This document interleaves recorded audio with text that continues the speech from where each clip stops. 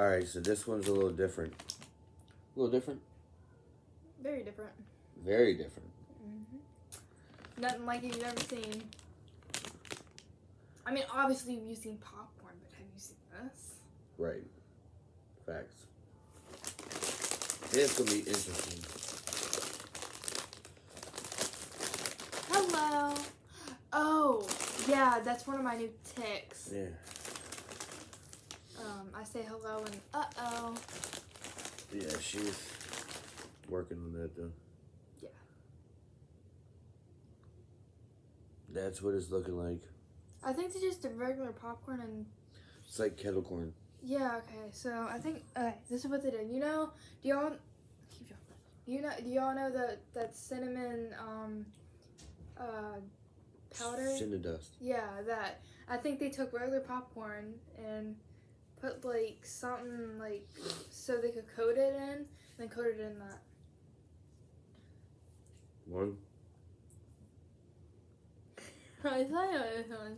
2, 3.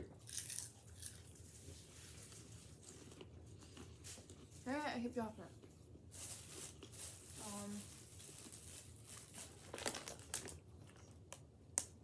Yeah, see. It tastes weird. It tastes weird. Kinda tastes like it. It smells like it though. I'm not feeling it. Never mind. Give it sideways. Yeah. Absolutely. One thing we need to get for the house.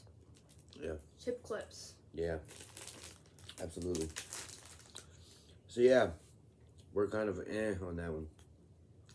It doesn't taste like it that much, but it smells like it, so. It's kind of a letdown.